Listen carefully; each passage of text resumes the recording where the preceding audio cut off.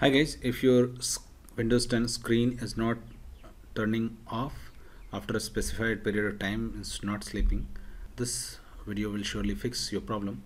So let's move to the first method. The first method is that look out for any USB connected to your PC or laptop. For example, if there is an Xbox controller connected to your PC, try to unplug it, or any other external device connected through USB through your computer, because one of these devices may have configured a setting to prevent your computer from turning off, okay, screen turning off.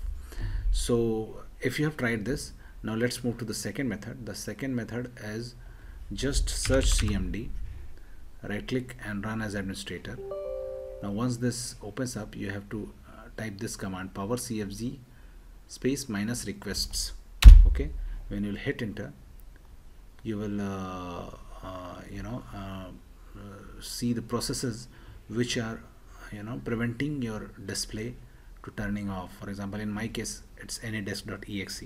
so if you have identified the program, just go to task manager and try to end task for that program. Okay, just right click and end task.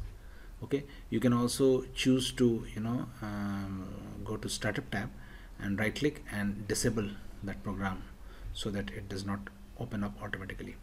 Now if you have tried this method also, you can try one more method, and that is just search power plan. Okay, now click on edit power plan. Now click on change advanced power settings. Now go to USB settings, expand it.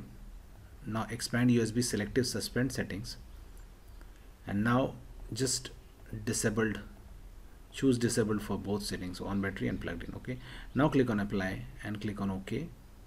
Okay, and close. So this also fixes the problem in most of the cases. Now if all of this does not fixes your problem, there is one more thing which you can try, and that is search screensaver.